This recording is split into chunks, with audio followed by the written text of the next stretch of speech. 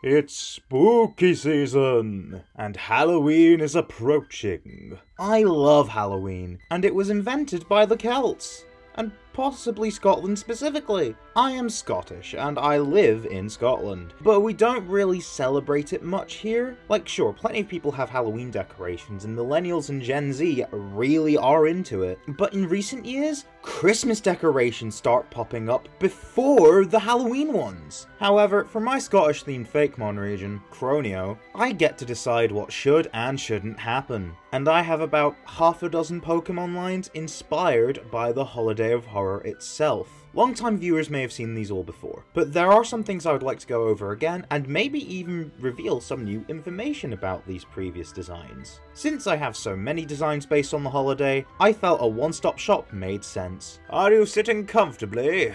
Then I'll begin.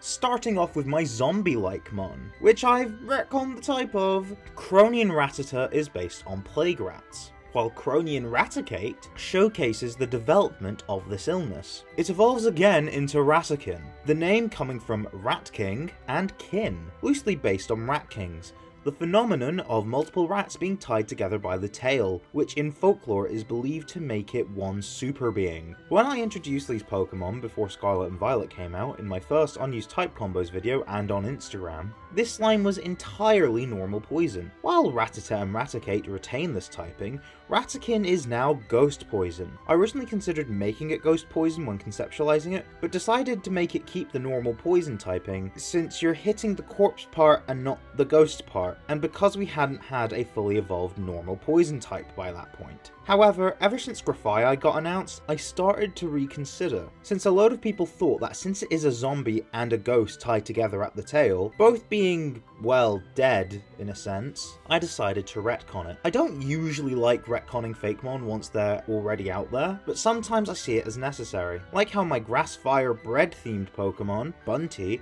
introduced in the very same video as Ratikin, now has Darkspon's ability, Well-Baked Body, since that made complete sense. I also decided that my Grass-type starter should now be called Dandelion, because I think the name fits it better, even though it's not based on dandelions, it's a dandelion, and plus all the names are based on different plants, and something to do with lions. Meanwhile, the Cronean Patrat line got redesigned, which I'm showing here because I'm not sure where else to put them. I suppose it works because cop outfits work for Halloween costumes? But anyways, this zombie rat Pokemon is the only Fakemon in this video to receive a retconned type. Don't assume all the Fakemon in this video will be ghost type, at least when fully evolved, because Bunty's counterpart from that very same video is also perfectly fitting for Halloween. Janeep and Lanturnip are grass and grassfire respectively. Blissline wasn't envisioned as a grassfire type for the sake of making an unused type combination, it was created to fill a slot in the dex, as well as be a counterpart to the Bunty line. I must note, Bunty was created for that type combination, but I settled on the same type combination for Lanturnip.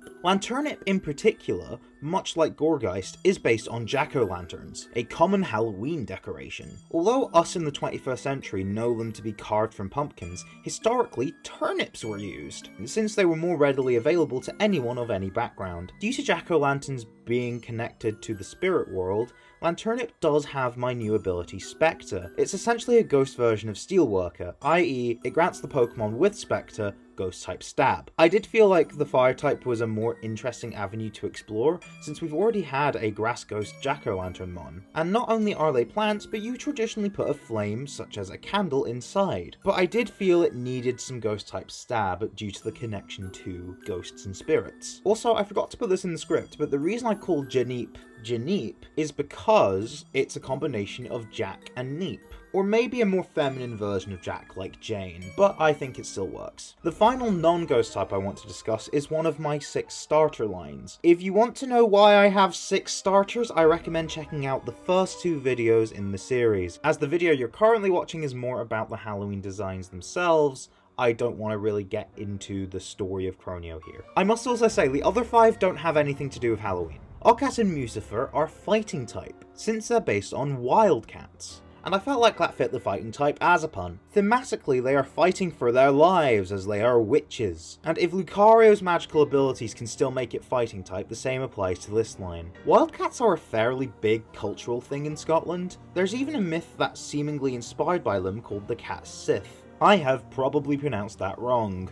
They are more spiritually inclined, shall we say. They tend to be all black with a white fluffy spot on their chest, which the shinies of this line have in common. They also have ties to witches, which is why the tails on this line are shaped like brooms, to reference broomsticks. And the ears on Mewsifur are flopped over in a way to make it look like a witch's hat. Speaking of the ears, the reason why this line has such big ears is because there's a prominent legend about the Cat Sith called Big Ears, who in the mythology was a Cat Sith itself. The tail also has elements of a cornhusk doll, which is a Native American doll which are believed to be magical charms which protect homes and livestock. And they are also similar to Samhain shock dolls, which were used in pagan and Celtic cultures for similar reasons, specifically during Samhain, which I've also probably pronounced wrong, but it's a Gallic and pagan celebration celebrated around the same time as Halloween to mark the end of the harvest, which can sometimes be seen as having spiritual ties. Since witches have an association with Halloween, I decided to show it again. Something I can now say is that there is a dog version of the Cat Sith called the Q-Sith. It is a myth I have also made a Fakemon for. Cronean Fido and Cronean Doxbun, both monograss types. I don't think they fit the theme of this video outside of spooky creatures, so if you want to know more, check out my second regional variants video, which is the 12th video in the Croneo series playlist. I think the most horrifying thing of all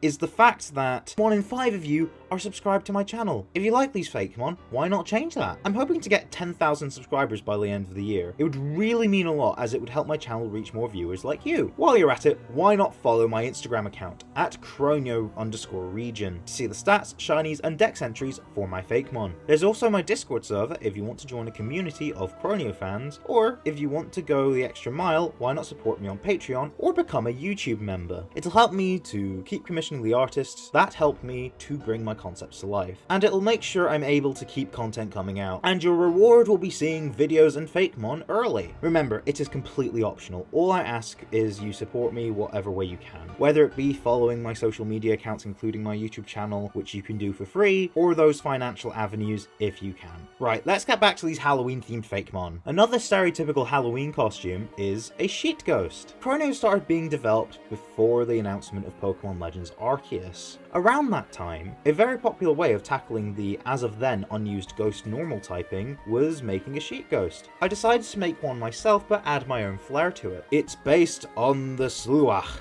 a fairy creature that's said to be the spirits of the unforgiven dead, sometimes depicted as fairies, acting as a host to these spirits, floating around during Halloween. That explains the angry appearance, the ability levitate, and the sheet ghost appearance, since it contains spirits and is a Halloween decoration. You'd get this mon in a similar fashion to how you'd obtain Spiritomb in Pokemon Legends Arceus. I actually forgot to write its name in the script.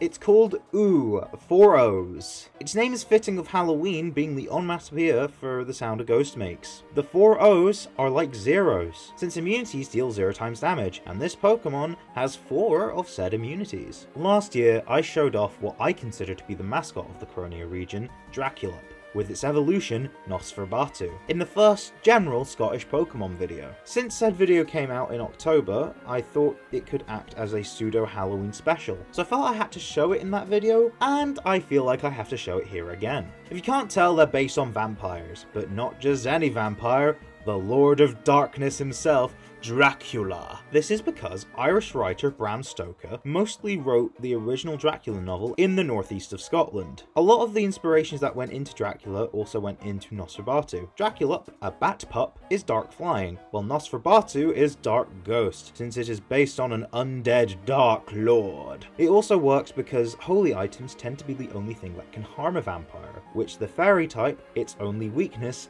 embodies. We've discussed many spooky creatures, but what about something I'm sure most of you associate with the holiday of Halloween?